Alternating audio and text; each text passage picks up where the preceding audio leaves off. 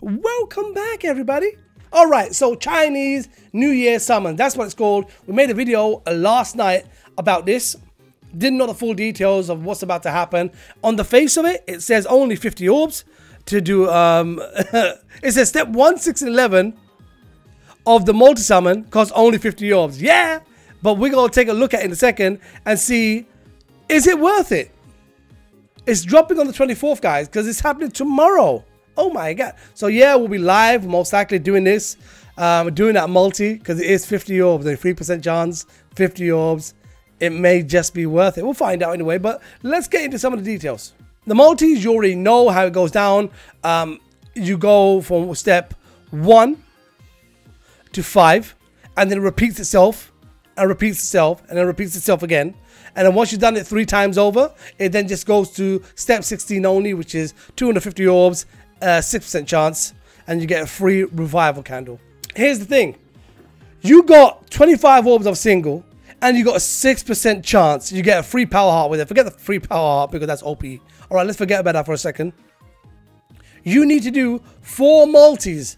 So that is, the first one's 50. Second one is, what is it, 150. The third one is 200. So if you think about it, right, you have to get all the way to the 4th step for your draw rate to go to 6%. So in order to double your chance, you have to go to step 4. But if you do singles, it stays at a steady 6%. Now, I'm not saying that everybody should be summoning. I'm saying for those of you that need these characters, and we're going to take a look at the filler pool now, but for those of you that need these characters, maybe singles could be the way. All right, other than the 5 they showed at the beginning, you guys saw on the main banner itself. You see, it's in game right now, guys. These are the standout characters, okay? I mean, they are the 5-star characters. So there's no other pool in this. There is no what do you call it? The other lot, the basic, you know, from premium summons. None of those. It's all of these 20 characters you see. They're the 20 characters in the pool. But I checked the details. No other characters mentioned except this 15 and the 5 they showed on the banner. So, all right. So where are they going forward with this, guys? There's characters here that if you're new to the game, you're gonna want, right? Whether you need them is one thing, but to want is another. Standouts for me: White Ichigo, Tensor, Spirit Sighted Gin. That Byakuya is pretty good. Parasol Aizen, nice. Rukia, I believe Toshiro, Red Kenny, and you need a Shinji as well. All right, you've seen this now. You're looking at this, you're thinking, but if I have most, let's just say you've got 50% of these characters, what am I really summoning for? I mean, moving forward in the game, Transcendence is becoming a big thing now, right? Summoning for dupes. I'm not asking you to do that if you don't want to. If you don't have most of these characters, this step ups could be good for you. I'm not saying do all 15 steps. I'm saying do as many as you need to, maybe to get the characters you want, if you need these characters, because you got to look forward to, guys, all right? We've got end of the month coming up soon. That gacha is going to be big. We've got Thousands Blood War coming up. We've got Can't Free Your Own World. So there's a lot of summons to look forward to. Is it worth transcending these characters?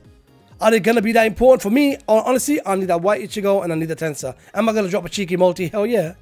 I'm going to do it. 50 orbs, 3% chance. I know it's not a lot. And a lot of you guys are saying, yo, Cash, yo, you're mad.